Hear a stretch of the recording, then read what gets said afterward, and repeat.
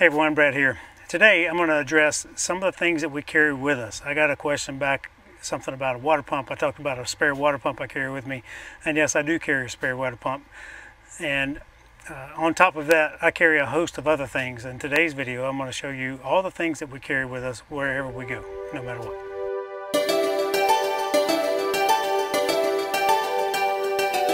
Everything that I carry and everything that we address in this video is somewhere on our Amazon page. If you go to amazon.com/shop/13adventures, everything that I'm going to discuss today, I think everything, or if not everything, almost everything is on there. And I've got it broken down by category. So RV or Airstream cleaning, sewer system, dump station stuff, kitchen essentials, Airstream in general stuff, cleaning the rig, washing the rig stuff, workout equipment, so on and so forth. I've got them all broken down into categories, and I have a video, quite a bit of videos on there showing me using those things, or how, my review of those things. But there's nothing on there that I don't use currently or have used in the past. So check out our Amazon page. If you don't buy anything from there, that's fine. It may give you an idea of some stuff you want to check out for your own setup. Let's go check everything out. If you ever wonder what I carry for the water system, extra parts and things like that, here it is. So I always have antifreeze just in case we happen to go somewhere that's cold. I have the tank treatments. Now I've used the drop-ins, the pour-ins, the powder, all the things. My favorite is the powder. I'll put a link to that down in the video description, but it seems to work the best to me, and I put it in the gray and the black tank. Currently I'm out of the powder, but I have these drop-ins that I purchased at Walmart. I love the 0G hoses. Now I have a black hose. I use this to wash the trailer and to flush out the black tank. And I have the end here that I can spray and wash the rig with, or do leak checks. I just did a video about repairing the roof, so I did a leak check using this. And I use the blue one, the drinking safe 0G hose, for everything else. And you notice there's a 90-degree fitting on here. I do that because when I put this on the end of this to fill up the fresh water tank, it sits there and goes out at a 90-degree angle. Some people, me included in the past, have used the water filter. So I always put a water filter on, but now I put it on the spigot end instead of the end of the hose end. But if you do have a water filter hanging from the end of your rig, I don't recommend it be sitting out like this, because that puts a lot of pressure. That and the hose pulls down on that city water inlet valve. So if you're going to do the hose, the filter hanging on the Airstream side of the rig, put it in one of these 90-degree filters so it can hang straight down, and it doesn't put a lot of weight on that inlet valve or your pressure regulator for your city water using the 90-degree. So if you leave one of these 0G hoses hooked up all the time with pressure on it, they'll start leaking. So I don't leave it hooked up all the time. I have a standard hose that if we decide to hook up the city water and leave it hooked up all the time, I use this permanent kind of hose here, and I use this to refill the tank, and I use this to do all the other things like I mentioned. These two stay in the bumper of the trailer, or right here in the side compartment, or right at the very back of the truck. The big blue kind of permanent hose stays in a box in the back of the truck, and I very rarely hook it up. It's not that I don't trust city water, it's just that it's easier for us, because we travel so much, to not have city water hooked up all the time and to keep our tanks kind of full. So we fill our fresh water and use our water pump 98% of the time. I don't have a heated hose anymore. I don't carry a heated hose. It became too much of a hassle taking it apart and hooking it up, and heating this water filter, because I filter every bit of water going into our rig. Every bit of water gets filtered going in, and then sometimes we filter it more before we drink it. But I don't put dirty water in the trailer ever. I have a water testing kit to make sure that my water filters are doing good, so I test it before I put it in the rig, and I test it after with this filter to make sure my filters are still doing good, and that it's good, safe drinking water. because you travel all over the country, you just never know. That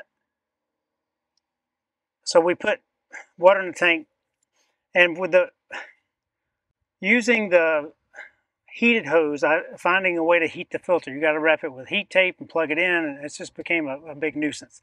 I've made a whole video on how to do all that stuff on living in the winter time in the RV or in the Airstream, and I showcased how to wrap that thing up with tape and how to heat it up and how to keep it warm and how to keep it from freezing and all those things when you're sitting stationary for a long time. But we tend to go more, tend to go so much. I don't sit stationary very long or very often, so you just refilling our tank is much easier, which is why, if you didn't know, we put that intelligent water pump controller on there from Terry in Canada, and that thing makes a huge difference for the sounds of that water pump. So if you haven't seen that and you do use your water pump and it makes a lot of noise, you may want to consider that pump controller.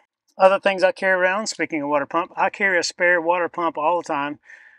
This is just one I bought from, I don't know, I got it on discount, but it's a simple water pump. You need to find one that gives you the flow rate that you need for your trailer, and it's a 12-volt SureFlow. You can buy them kind of anywhere, but I found this one, somebody returned it, so I got it like 40% off, super cheap, and I carry that with me everywhere. One of my favorite things that I carry is this Y splitter, or you may have one with 4 or one with 3, something like that, but I put this on whatever the campground water spigot is, and I can have my place for my blue hose, I can have a place for my black hose, hook my water filter on one side and nothing on the other side, because sometimes I need water on one thing, I don't need it on the other. And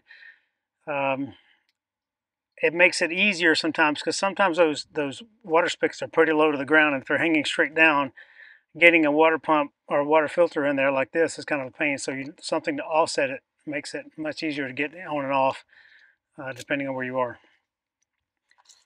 Here's another one of the 90-degree fittings. I have these two things to blow out the water lines with. So this one can hook to an air compressor. This one would be like just to push an air on the end of it. But they both kind of work the same, just blowing air into your water system if you want to blow out the water lines. I have another standard cheap and easy water spigot if I need one for the hose.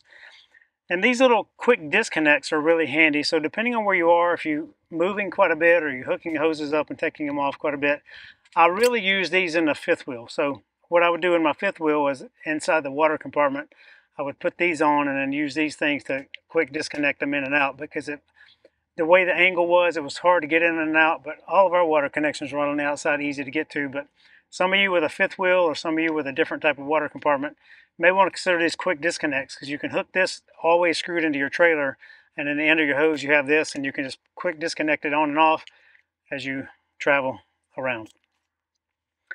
This is a water shutoff, so between your lines, so it kind of does the same thing as one of these, but it's just a singular. I don't really use that often.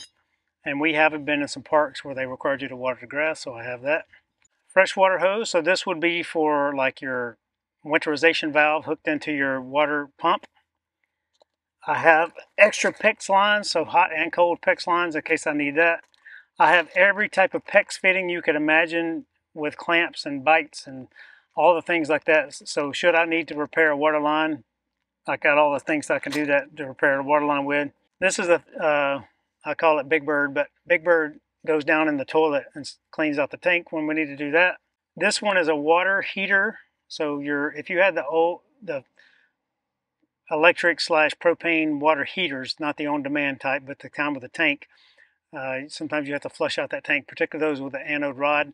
And this was a thing that I used for that. I don't have that anymore, but I keep it just in case somebody is near us who needs this. And I carry a spare sewer hose in case the one we have breaks, and all the things goes in the 90-degree into the ground, so I can see that. And check with your dealer.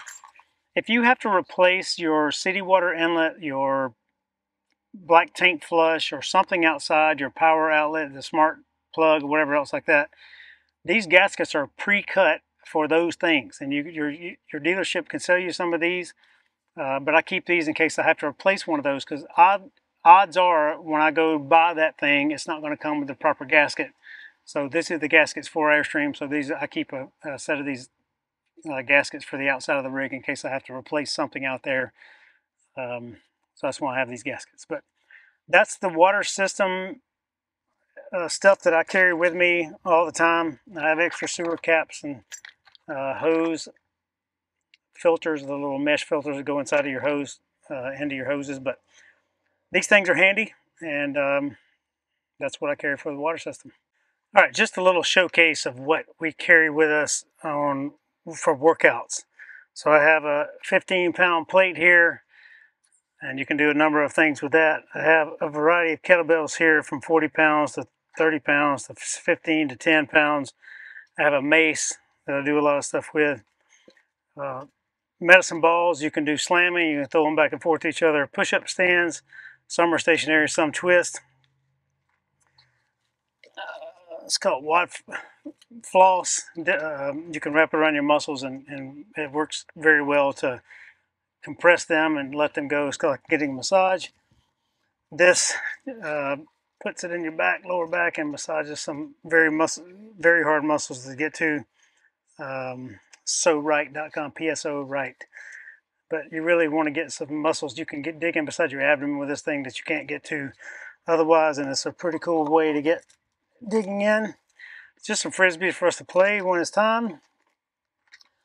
Trigger point massager. So this is for your feet. You sit on the ground, you can roll your feet and put your center your foot on the edges, and it works pretty well to roll out your feet. This thing is a lifesaver for me. I get knots right on the back of my back, and I can shepherd's hook here, and I can press into those muscles that are super sore and make my neck hurt from way down there where that thing's pressing in the bottom. But this is a wonderful tool for massaging and taking care of yourself. Some body fat calipers, a stick to roll out muscles when they're super sore. I have a lacrosse ball, so this goes kind of with me all over the place. I use it to work on this tendon back here, that big tendon hooking your hamstring in, lower back, upper back, wherever. A lacrosse ball works really great. I have a blood pressure cuff just because when I'm curious I can check my blood pressure. I have a large ball for doing other things that I can't get, or that's better than the lacrosse ball. A thing to strengthen your grip and forearm with, so I used to have some tendonitis in here pretty bad.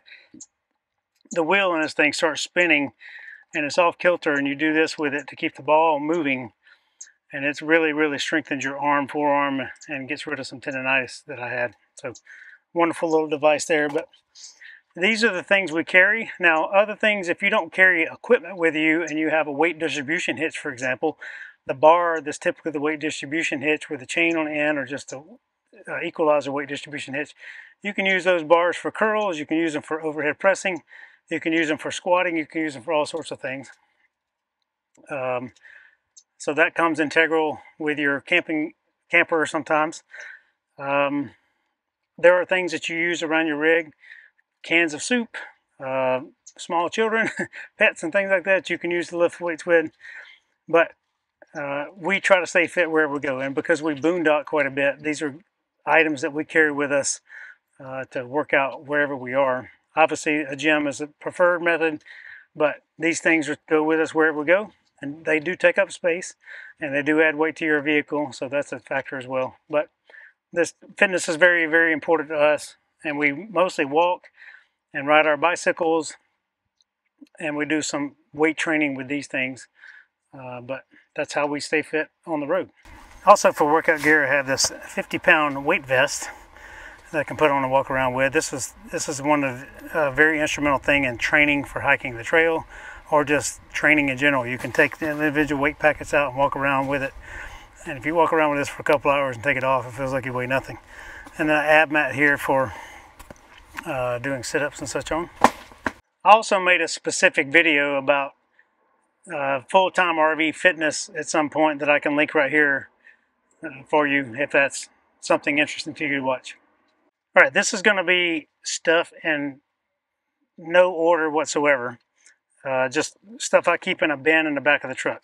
We have 3 different sizes of power electrical cords. So sometimes we boondock quite a bit. We boondock, and sometimes we mooch dock with family, and they don't have 30 or 50 amp near their house, so we can plug into 110.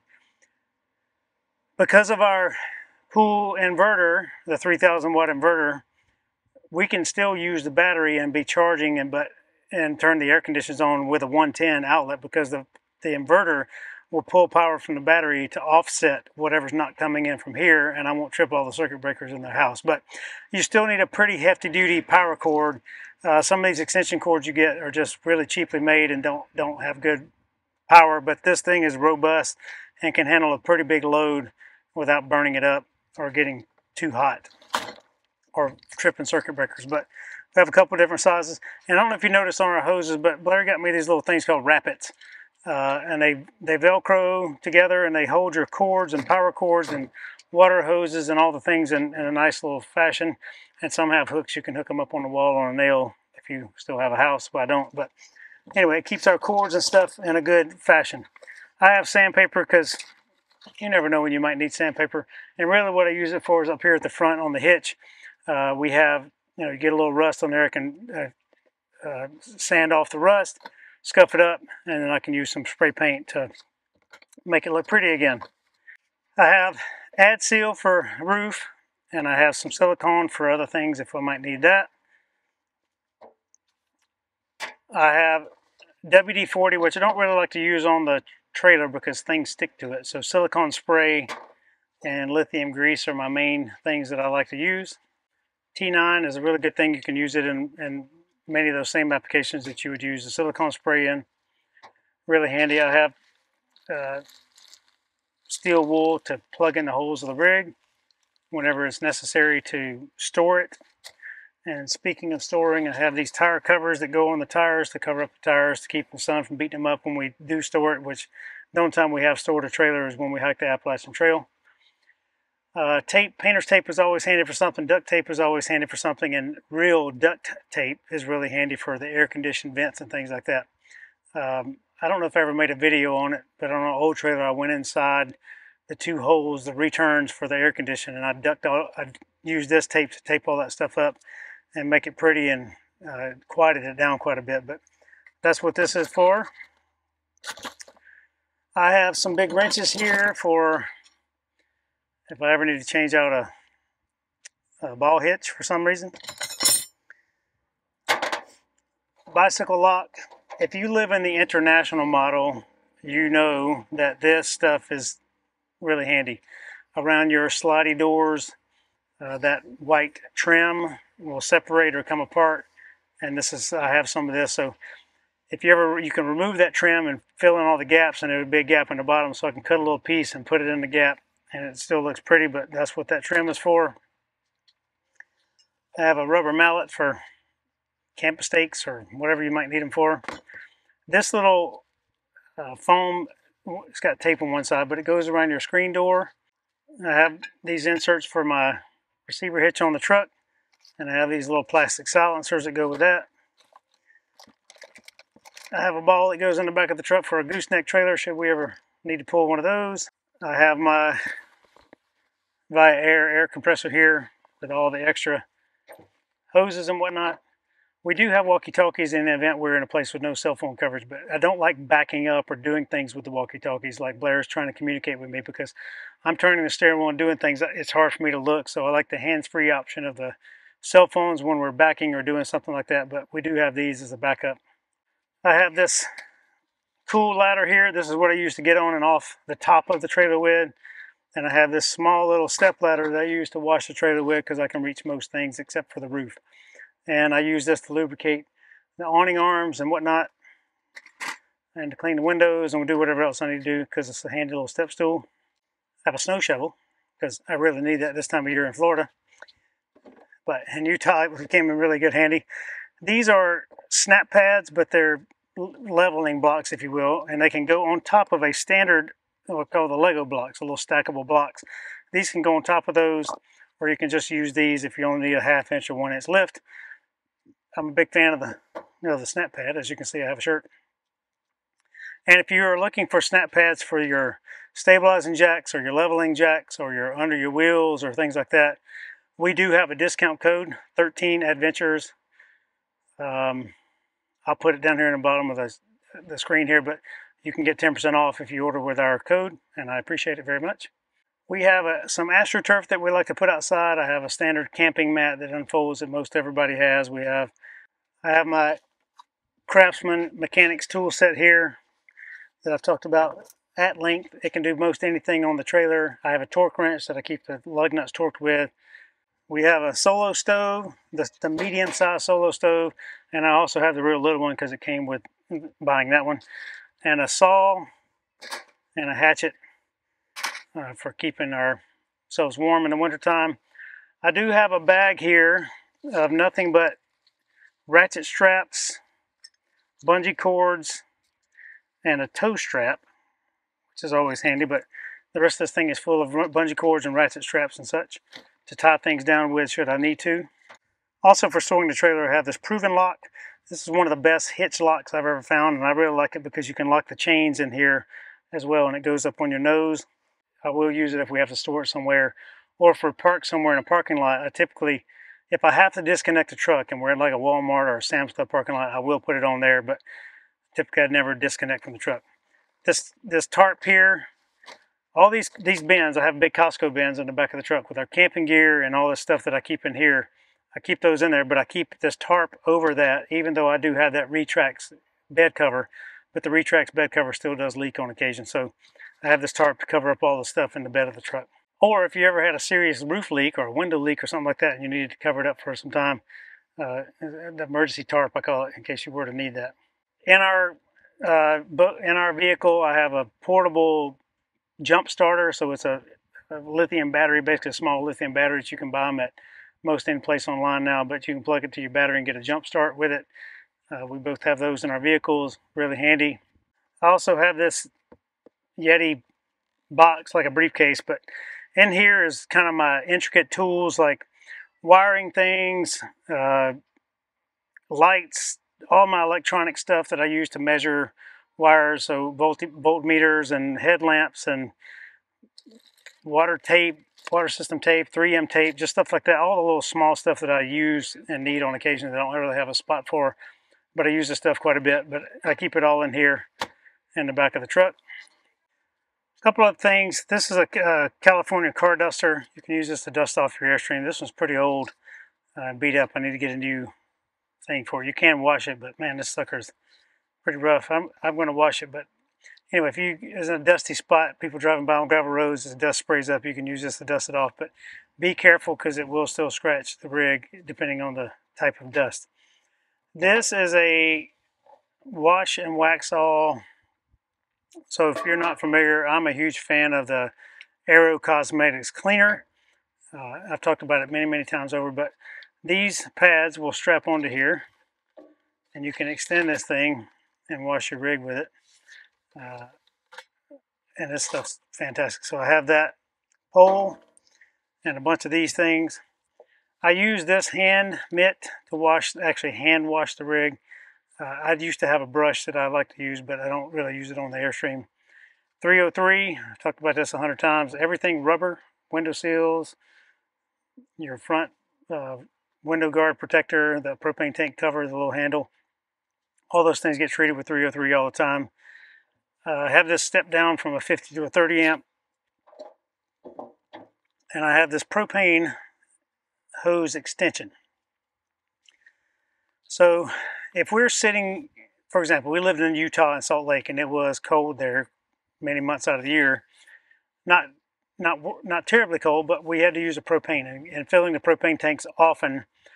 I got to where I would keep a small standard grill size propane tank and just set it outside down below the propane tanks, and I can hook this one in to the standard propane line going to the rig, or one that goes to one of the tanks. I just hook it onto this thing and run this out the bottom of that propane tank cover, and I would just continuously refill that 25-pound tank or 20-pound tank, whatever it is, over and over again, so I didn't have to take the propane tank cover off every time I needed to fill the propane tanks. And anytime we were ready to go somewhere, I just disconnect this thing, throw the little propane tank in the back of the truck, and I had propane on the rig already. So just a propane hose extension. And for those of you who are in a place where you're needing propane quite often, and handling those big tanks is kind of problematic for you, you can get you one of these hose extenders, hook it into the standard place where you'd hook up a propane tank to, just run it down out the bottom of it, and then you got that propane tank sitting on the ground.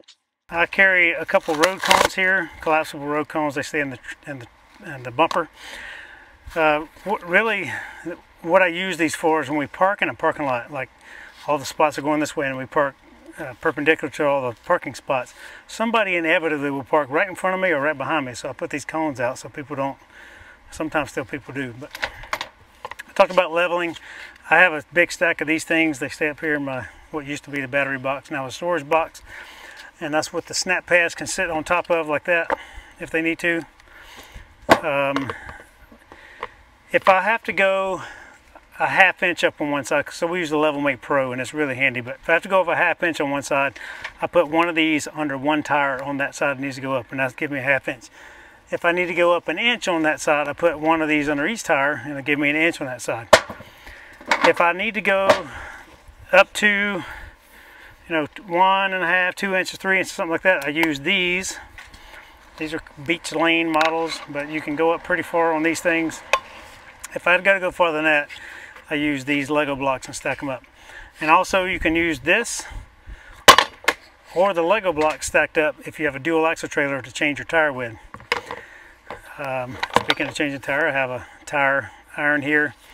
Now, if you have the Flying Cloud model, the lug nuts are recessed in, so you need a specific lug nut wrench or a specific socket to go in that hole because it won't work otherwise. Ours is protruded out. Many other models are protruded out, but the Flying Cloud rim is sunk back in, so getting a socket to fit that is kind of a pain.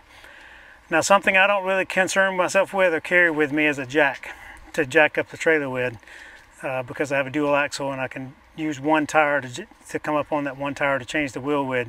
But those of you with a single axle trailer, you should think about and consider what type of jack do you carry with you.